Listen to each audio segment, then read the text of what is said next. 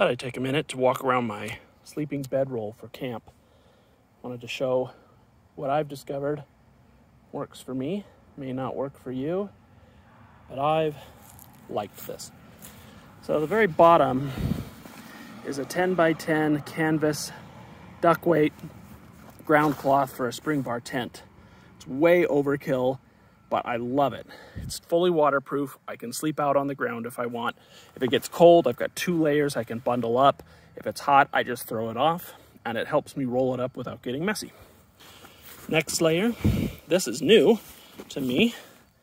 Thermarest Mondo King 3D, big old fat foam supported air mattress. Really excited to try that out. Got my camp pillow that my cover pillowcase my kids sewed for me. After that, I've got a mattress protector for a full that I've doubled up. I find that I just need a little extra something right on top because the mattress gives me support, but it can be a little firm. After that, I've got some fitted sheets for a twin that don't remotely fit.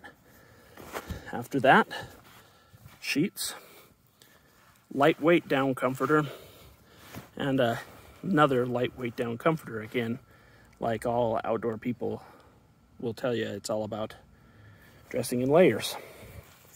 So I'm going to roll it up, and you kind of see how that fits. So here it is all rolled up. Spongy, a little tighter than I'd like.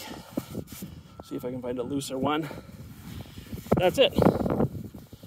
Fully self-contained. I could throw that on the roof, but I'm going to toss it in the back just because I don't see any point in not using the volume of space that I have. All right, thanks.